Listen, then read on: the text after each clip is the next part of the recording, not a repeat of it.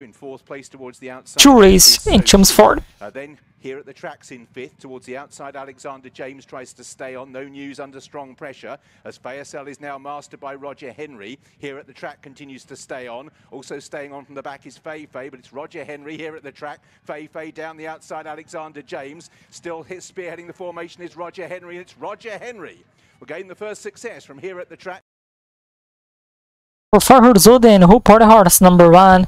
Roger in here, OG12 in first, number 11 with 5 in second, number 2, Alexander James with 6 in third, number 6 with 6 in 30. Number 4, OG9 and 2 in fifth. 12, 3, 10, 8 and 90. Thank you guys.